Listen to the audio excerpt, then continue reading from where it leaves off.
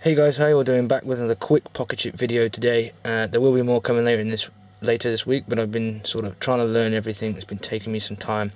Trying to get stuff working has taken some time. But today we're going to show you how to play Super Nintendo games. Now there is a couple of threads on the forum about this, but I decided to go ahead and download some emulators and see what I could do. So first up, you want to go into Terminal. You're going to want to download Fceux. Now to do this, you're going to have to press sudo apt get fceux sudo apt get install fceux and then press enter. But it may not work first. Sometimes you have to put sudo apt get update. These commands will be in the comment section below for you guys to just look at and do yourselves. Then you can download Fceux. Now once you've downloaded Fceux, you simply have to put in Fceux. Now bear in mind I'm doing this in the dark, and it should boot up like so. Now in order to get your ROM files onto the Pocket C.H.I.P, you may need a USB stick, which I have currently in the top here.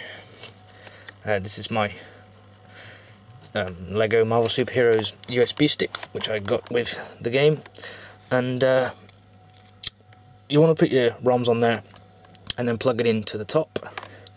Now you can check out all these options and stuff, but honestly it doesn't size to the screen, so you'll be kind of lost with certain things there.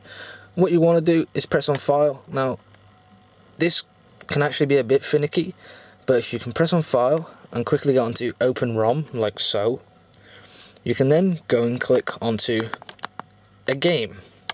Now obviously I've already selected my USB stick, but on the left here your USB stick will come up with a size of what it is, and then volume will likely be the name of your USB stick. So if you click on that, and inside you're going to want a folder called SNES, or you can just put the ROMs straight onto the root. It's entirely up to you. And then you're going to want to press enter, and then you should see your NES files here, or SNES, NES, either way. And from there you just choose one and press enter. Now you see that it actually loads up on the left side of the screen. This can actually be changed. Again, this is going to be a bit finicky for you, but you're going to have to go up to options, and you're going to have to scroll down, keeping your finger on the screen, and then let go on here. Now it does say you can press Alt and return to enter full screen mode, but currently that only exits full screen mode and doesn't enter it. So you need to do that way to enter full screen mode. To exit, you then press Alt and enter together, and it will exit full screen mode. But as you can see now, if you press enter, your left and right keys are mapped to the left and right on the actual directional controls on the Pocket C.H.I.P, but your jump is mapped to F, and I believe that was your A or B, and B is mapped to something else. I think it's O.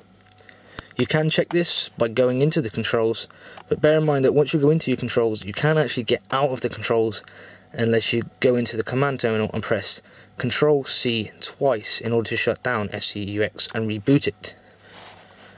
So what I'll do in the comment section is I'll put obviously the instructions there, as well as what buttons do what corresponding to the Pocket C.H.I.P, so hopefully that will help you out, but you can't really change much.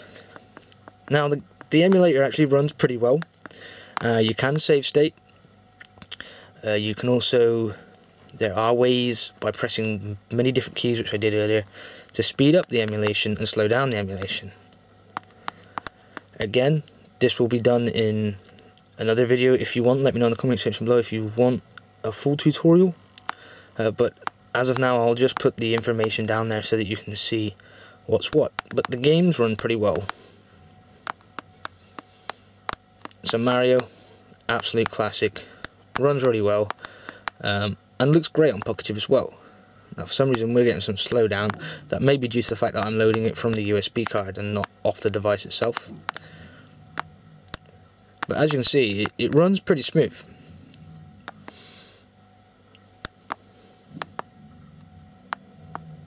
So that's Super Mario for you. Again, you're going to want to press Alt which I believe is down here somewhere. I can't see because I'm in the dark. And enter, and voila, we exit the full screen mode.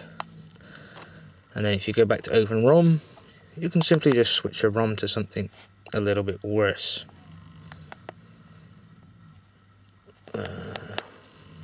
Like so. And then again, to get into full screen, hold down on the options, scroll your finger down to full screen, and voila. Now obviously it's not full screen because it's not stretched the screen, it still keeps its 4.3 aspect ratio. I'm really unsure on how to change that. Enter is start, I believe. That seems to work as the start button. Say F is A, and I think I is B. I'll put those in the comment section below. If you like the video, let me know in the comment section below. If you want to see more on the SNES emulator, Fceux, again, let me know. If you have any issues installing this, let me know, and I'll try and help you out.